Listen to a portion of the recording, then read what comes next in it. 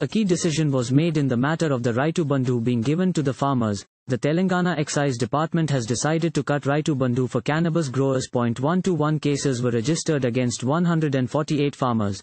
Excise enforcement officials conducted inspections in several districts of the state on the orders of CM KCR. Farmers from Narayankhed, Mahabubabad, Zaheerabad, Warangal, Bhupalpally, Adilabad and Asifabad were found to be cultivating cannabis. Cases have been registered against them. The Excise Department said in a letter that the Rythu Bandhu, which was to be given in June, will not be given to these farmers. Details of cannabis farmers in Nalgonda and Suryapet were also collected. The Excise Department has sent Aadhaar cards and land documents of 148 farmers to the collectors.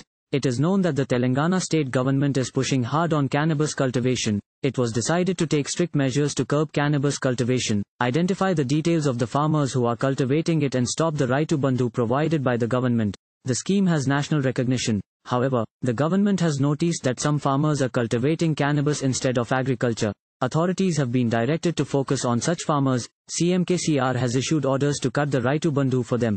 With this, the Excise Department entered the field. Farmers cultivating marijuana were identified. The Rythu Bandhu scheme will be discontinued as per government orders. Thank you for watching. Please subscribe to channel and click on bell for more daily videos.